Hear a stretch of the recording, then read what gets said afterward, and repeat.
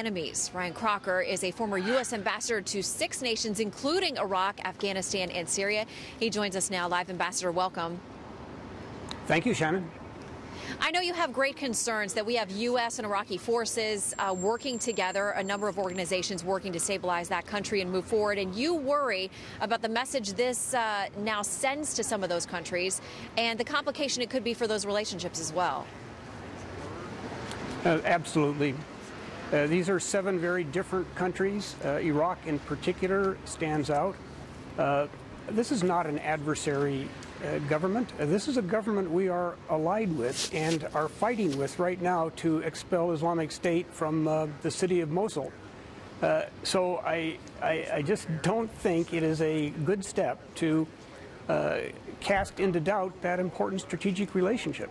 And they've got a double whammy against them. The president a few days ago spoke of his regret that we hadn't taken Iraq's oil back in 2003 and said that maybe there will be another chance. And then, of course, we ban all travel by Iraqis into the U.S. So they're asking themselves in Iraq, are we an ally or are we not? And that's not where you want to be on the eve of a major push into western Mosul. Let's talk about the fact that these 7 countries that are outlined in the executive order are ones that weren't of the choosing of the Trump administration. They were initially identified and set aside by the DHS under the Obama administration. Does that soften this at all? Was the Obama administration wrong to single out these specific 7 countries? Shannon, I honestly don't know where the Obama administration stood on all that, but it's today. It's no longer the Obama administration, it's the Trump administration, and I think we need to get this right. Can you speak to the fact that President Obama back in 2011 put a 6-month hold on Iraqi refugees coming into the U.S.? Any lingering impacts from that, how that was received in that region when it happened those 5-6 years ago? As I recall, I think I was in Afghanistan at the time, focused on other issues.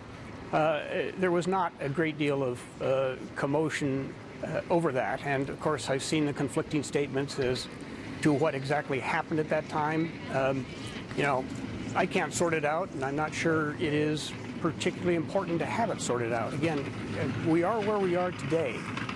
It's the steps we take today and going forward that count. And Shannon, if I could, there's one special subgroup in all of this, and those are the Iraqis and Afghans who served us, who were our interpreters, who were our support network as we went into combat.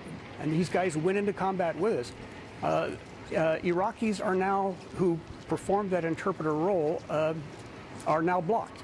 The Pentagon is making a huge effort to identify all of them and then present that to the president and request an exemption.